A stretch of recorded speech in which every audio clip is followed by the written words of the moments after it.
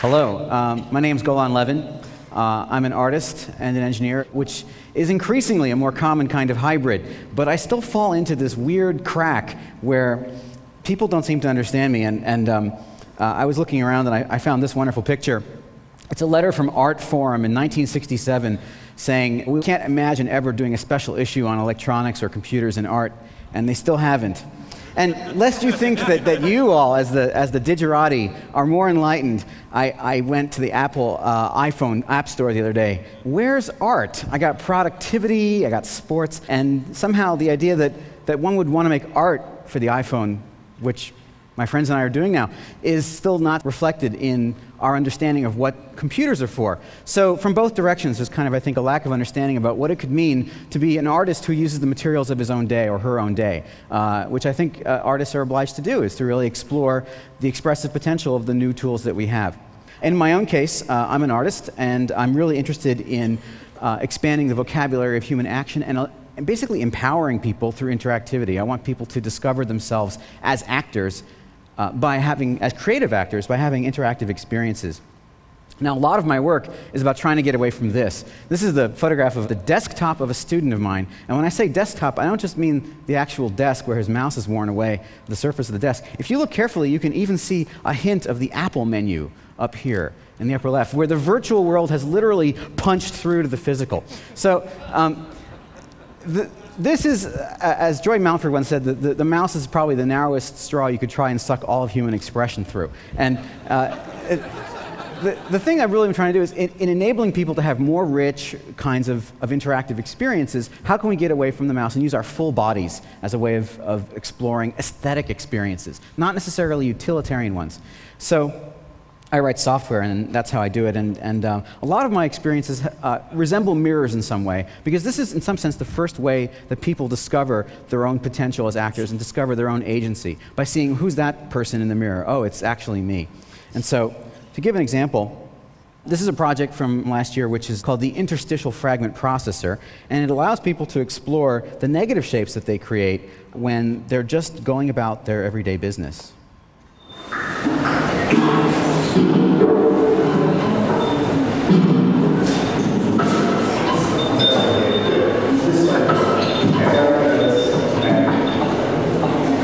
So as people make shapes with their hands or their heads and so forth, or with each other, these shapes literally produce sounds and drop out of thin air, basically taking what's often this kind of unseen space, or this undetected space, and making it something real that people then can appreciate and become creative with. So again, people discover their creative agency in this way, and their own personalities come out in totally unique ways.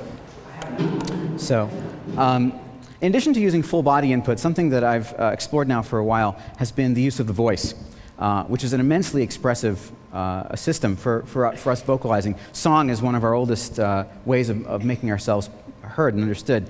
And I came across this fantastic research by Wolfgang Kohler, the so-called father of Gestalt psychology, from 1927, who submitted to an audience like yourselves the following two shapes. And he said one of them is called Maluma, and one's called Taquita. Which is which?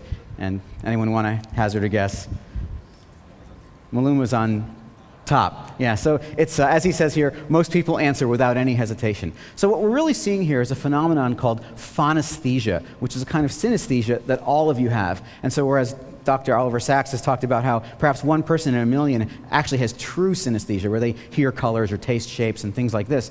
Phonesthesia is something we can all experience to some extent. It's about mappings between different perceptual domains, like hardness, sharpness, brightness, and darkness, and the phonemes that we're able to speak with. So 70 years on, there's been some research where cognitive psychologists have actually sussed out the extent to which, L, M, and B are more associated with shapes that look like this, and P, T, and K are perhaps more associated with shapes like this. And here we suddenly begin to have a mapping between curvature that we can exploit numerically, relative mapping between curvature and shape.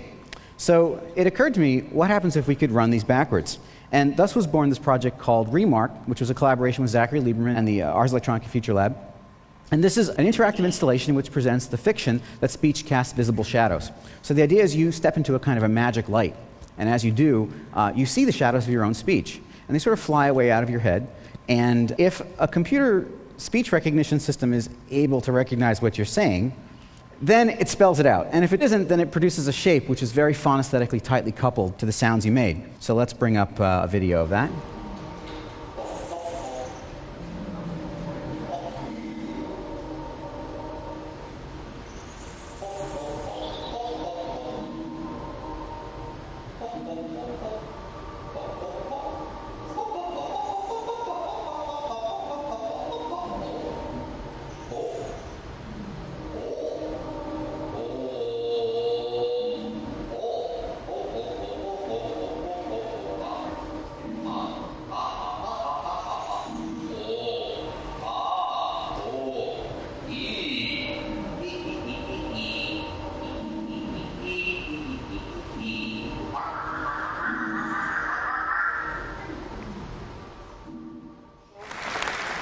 Thanks.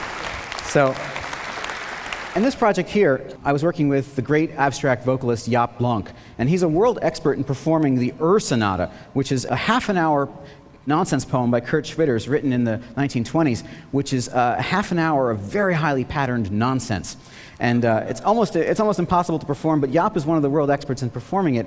And in this project, we've developed a form of intelligent real-time subtitles. So these are our live subtitles that are being produced by a computer that knows the text of the Sonata. Unfortunately, Jaap does too, very well. And it is delivering that text at the same time as Jaap is. So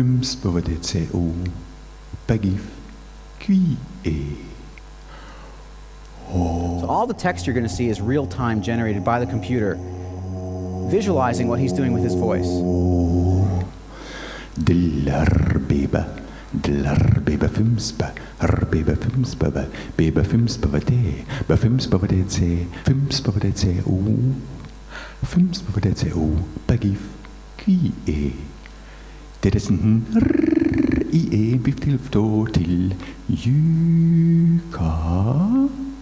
Rinsekete baby in skarmu, die die urin skarmu, rakte baby. Rumpftilfto. Si die ons skarmu, die urin skarmu, rakte baby, rakte BC. Fims bewoordet ze u CTWB Fims. Rakatarin, sekatarakatarin, sekatarakatarin, sekatarakatarin, sekatarakatarin, sekatarakatarin, sekatabeeb. Baba Fims, Bavara Fims, Bavara Fims, Bavara Bavara Fims, Bavara Bavara U Fims, Bavara U, Bavara U, Fims, Vet you, Bavara Baga Fims, Vet you, Baga, Bavara Bagi Fims, Vet you, Bagi. Rakatarin, sekatarakatarin, sekatarakatarin, sekatarakatarin, sekatarakatarin, sekatarakatarin, sekatabeeb. Baba Fims, Bavara. Here you can see the setup where there's a screen with the subtitles behind him.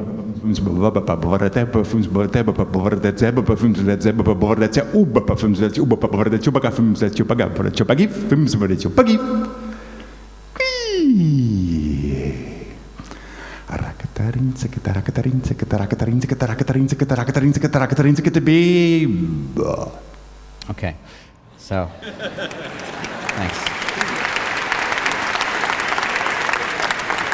The full videos are online if you're interested, and I got a split reaction to that during the live performance because there's some people who understand live subtitles are kind of an oxymoron because usually there's someone making them in afterwards, and then a bunch of people who are like, "What's the big deal? I see subtitles all the time on television." You know, they don't imagine the person in the booth typing it all.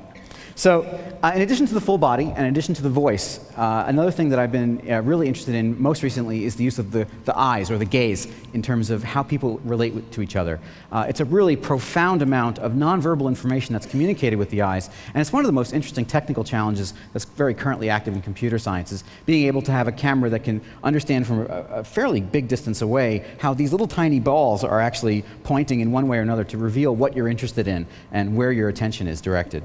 So there's a lot of emotional communication that happens there. And so I've been beginning with a variety of different projects to understand how people can relate to machines with their eyes, and basically to ask the questions, what if art was aware that we were looking at it?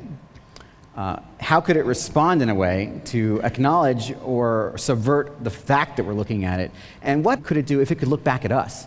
And so those are the questions that are happening in the next projects. And the first one, which I'm going to show you, called iCode. It's a piece of interactive software in which, if we read this little circle, the trace left by the looking of the previous observer looks at the trace left by the looking of the previous observer. The idea is that it's an image wholly constructed from its own history of being viewed by different people in an installation. So let me just switch over, and I'm going to do the live demo. So let's run this and see if it works. Okay, and since there's lots of nice bright video, there's just a little test screen that shows that it's working. And what I'm just going to do is I'm going to hide that. And you can see here that what it's doing is it's recording my eyes. And every time I blink,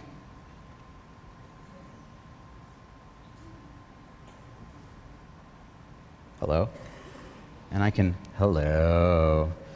Okay. And no matter where I am, what's really going on here is it's an eye tracking system that tries to locate my eyes. And if I get really far away and blurry, you're going to have these kind of blurry spots like this that maybe only resemble eyes in a very, very abstract way. But if I come up really close and stare directly at the camera on this laptop, then you'll see these nice crisp eyes. You can think of it as a way of sort of typing with your eyes. And what you're typing are recordings of your eyes as you were looking at other people's eyes.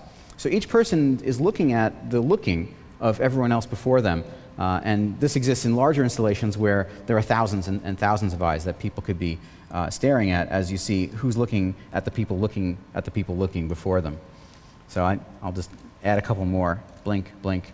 And you can see just once again how it's sort of finding my eyes and doing its best to estimate when it's blinking. All right, let's leave that.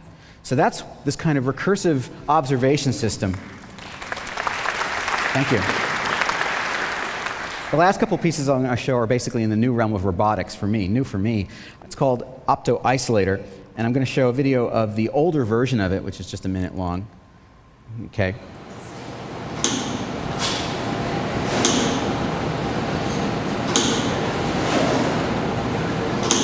In this case, the Opto-Isolator is blinking in response to one's own blinks. So it blinks 1 second after you do.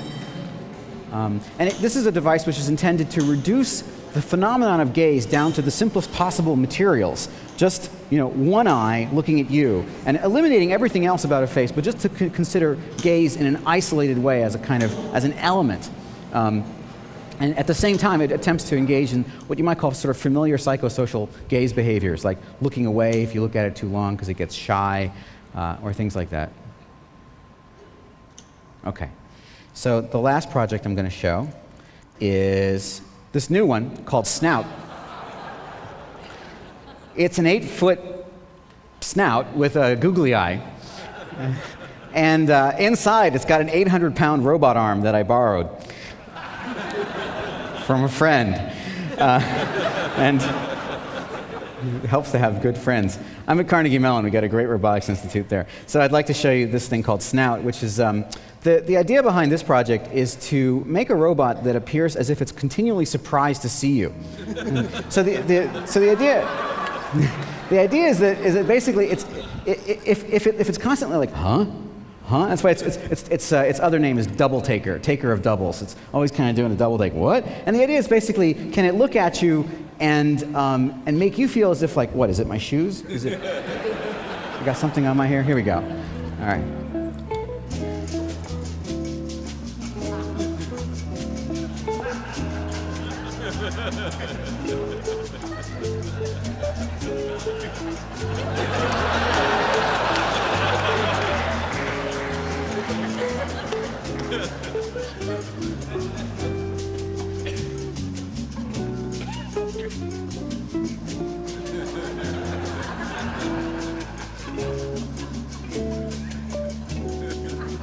Checking them out.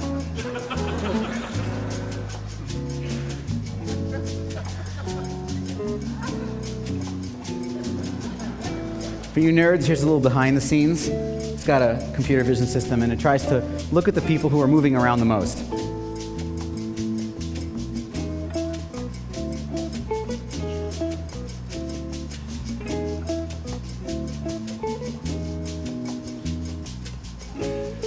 Those are its targets. Up there is the skeleton, which is actually what it's trying to do.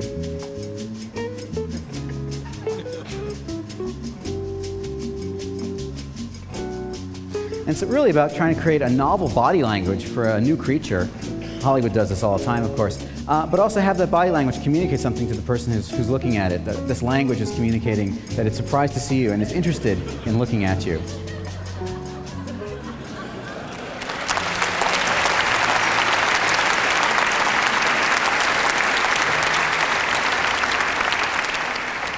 Thank you very much. That's all I've got for today, and I'm really happy to be here. And thank you so much.